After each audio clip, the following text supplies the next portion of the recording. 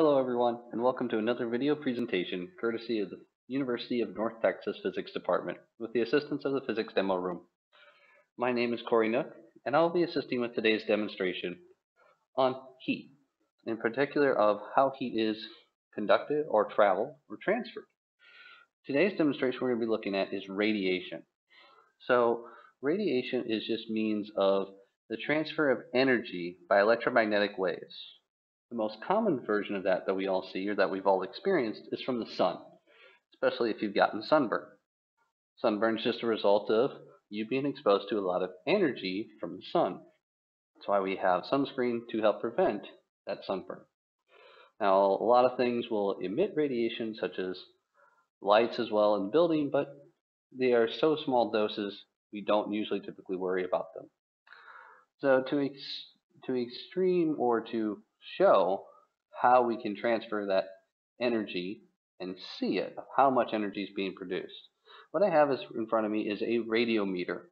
And all it is a little glass container that ignores the outside gases. And it has a little stand with a little metal rod in it.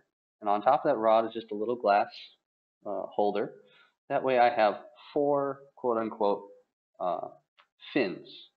And one side is coated with what looks to be a white substance, and the other is coated with a black substance. This is to help with black body radiation, in that we have our black painted surface, that way it'll absorb the light, and our white surface will reflect the light. So our black painted surface will be a perfect absorber, and our white will be a perfect reflector, in theory. So this is all off of black body radiation in that sense. So what we're going to do is we're going to shine three different light sources on here and see how they move these little wheels. So first we're going to simulate is just pure sunlight, and we can see our radiometer start spinning, getting faster, faster, and faster. Pretty straightforward. Going really good. Now I turn it off. And so what it did is that all of the black surfaces absorbed that heat. And with that heat, it then emitted that heat back off, causing that object to move and to spin.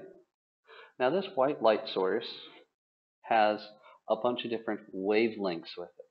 So it has all in the visible spectrum, the ultraviolet spectrum, and maybe possibly some in the X-ray spectrum. So these other two light sources that I have, this is a UV light source. So it just means ultraviolet means that it's like around 180 to 300 nanometers, I would say. And what I'm just going to do is I'm going to shine that on here.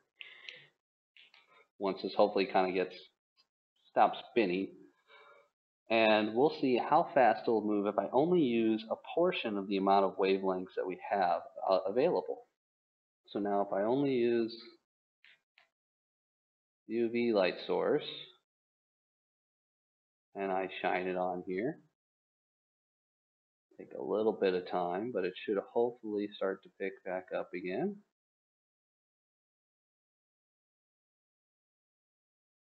And should start to spin ever so slowly.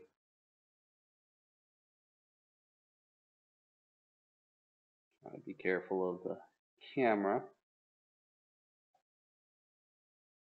Did this just a little while ago. Might just be taking some time. It's only got a few wavelengths instead of several hundred like our other light source.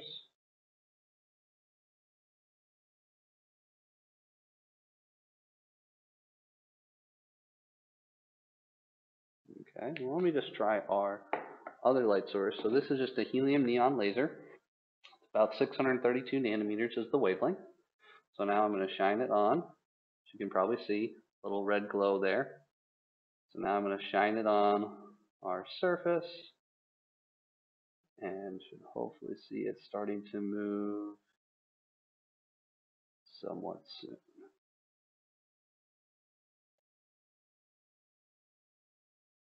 Yep, there it starts going.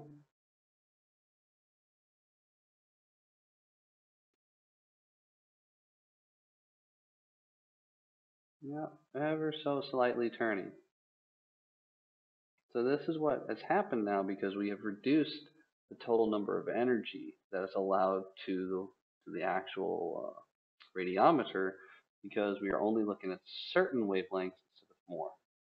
Now, how energy is defined in terms of its wavelength, that's more in terms of a modern physics or a physics 2 type question. But right now, we're just looking at the different energy sources that still are able to capture and have their energy being absorbed to go and convert it into mechanical energy. Well, thank you for watching this video presentation and have a wonderful day.